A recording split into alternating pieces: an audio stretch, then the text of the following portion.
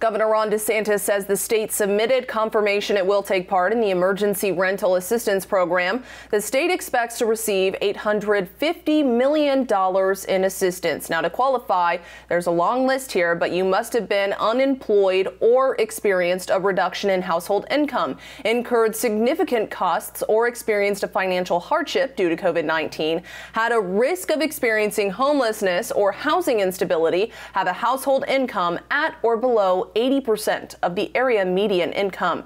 Katie Johnston for CBSMiami.com.